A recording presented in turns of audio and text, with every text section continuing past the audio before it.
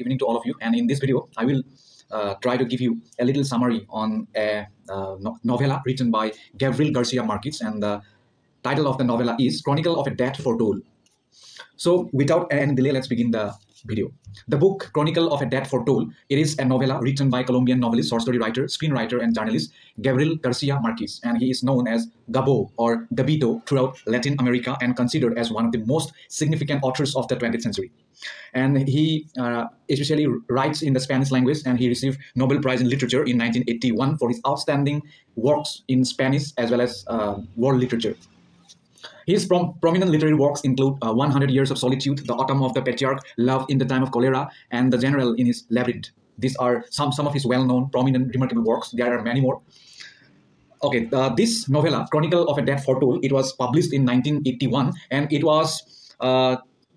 it consisted 122 pages, and this novella depicts the story of the murder of Santiago Nasar by the Vicario twin, owing to their sister's accusation or confession of taking virginity by Santiago Nasar. Besides, this book also explores the morality of the village people and its collective responsibility in the murder of Santiago Nasar.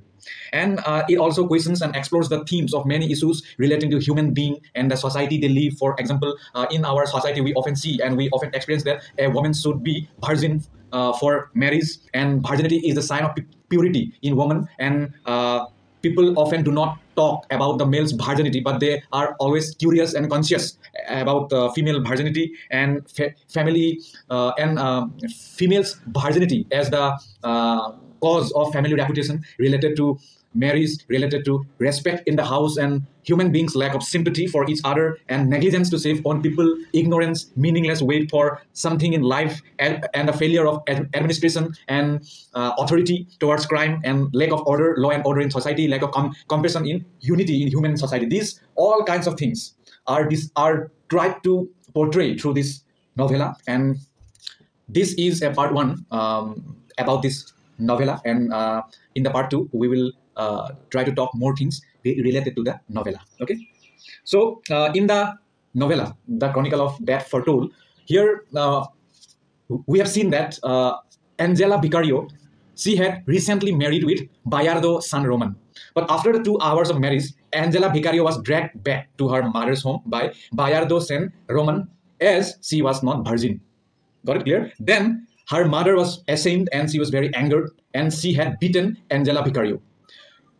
Beatings and pressures led Angela Vicario to reveal the name of a man. Okay, but we don't know whether that man had done that thing or not. She might have fabricated his name, that we don't know. But as she had said like that a person called Bayardo San Roman, a person called Santiago, he had defiled her purity and her honor. Then her two brothers, they were very angry and they were very curious to hear it. And upon hearing it, her twin brother instantly decided to take revenge or avenge the insult to their family and honor with 2 knives, which they earlier used to slaughter pigs. Okay, means her two brothers were related to butcher occupation. So when they heard that her sister's virginity was taken by a man called Santiago in their own town, then they were very angry, and spontaneously they had decided to go to visit him and try to take revenge by killing him. Okay, then they proceeded to the meat market in the pre-dawn hours to sharpen their knives, and they had also announced to the owner, including other butchers, that they were planning to kill a person called Santiago because he had taken her sister's virginity. Okay, and when they said things like that, at that time no one believed that they would going to do it, and they had just ignored that impending threat.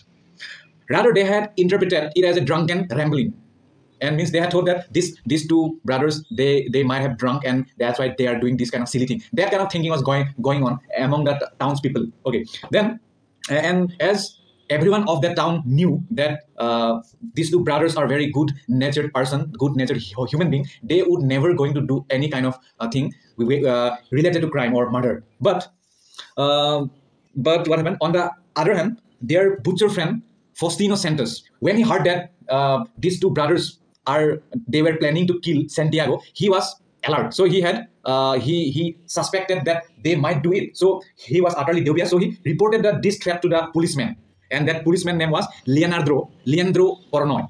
Thereafter, these two brothers, they moved to Clotilde Armento's milk shop and told her about their plan to kill Santiago.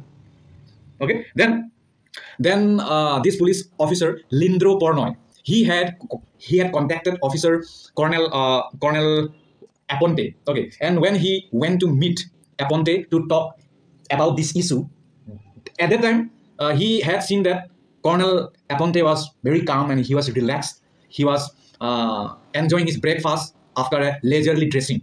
And after some time, he heard what the policeman had to say. And after that, they went to milk shop, and that two brothers were there, and they had tried to snatch their knives. And they had warned them to go to their home and told them that. And this colonel had told the people in the town that these two people, or these two brothers, they are nothing but just a pair of big bluffers. They only talk, but in reality, they can do nothing. That kind of thing was said by that police officer.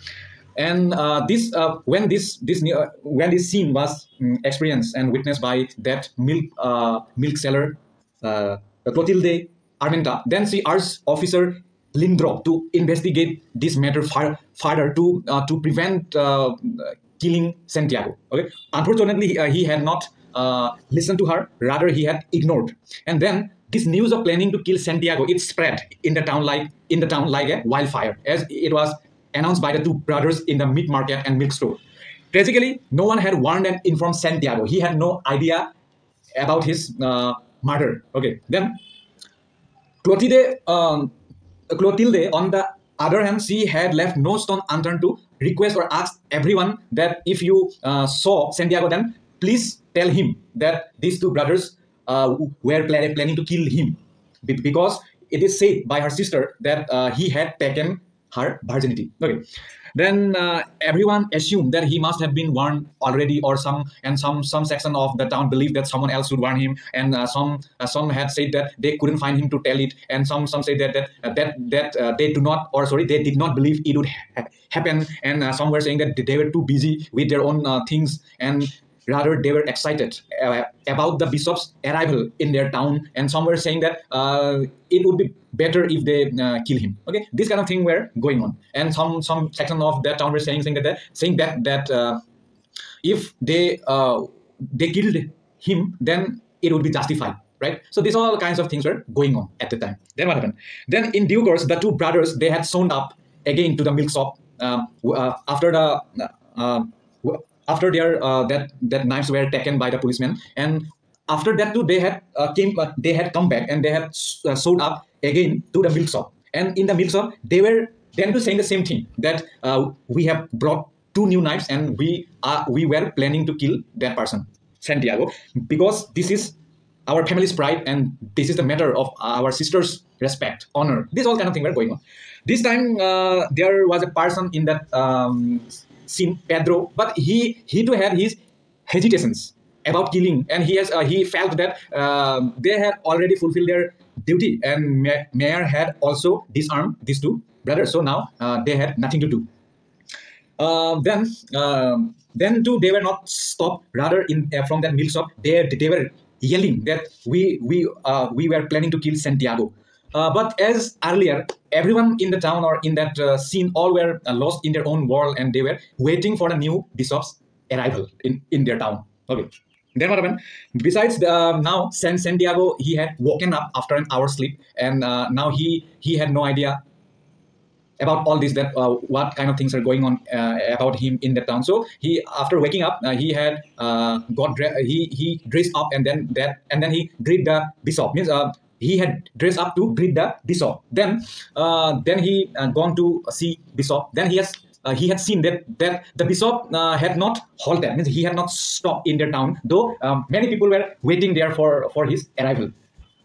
And as Santiago had no idea about his imminent murder, and somebody had left a note on his floor that as he was sleeping. So somebody had left a note on his floor that someone is going to kill you, or the two brothers are after you to kill you. But that too he had not seen, as he has not noticed that thing. So it was left there.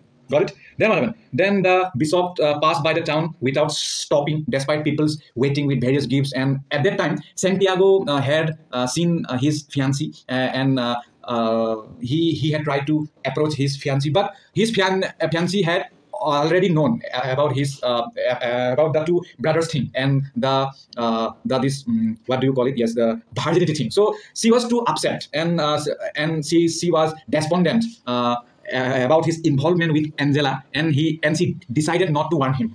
And she yelled at Santiago by saying that, I hope they kill you. Okay, and this kind of thing were going on, means no one had taken this death threat seriously.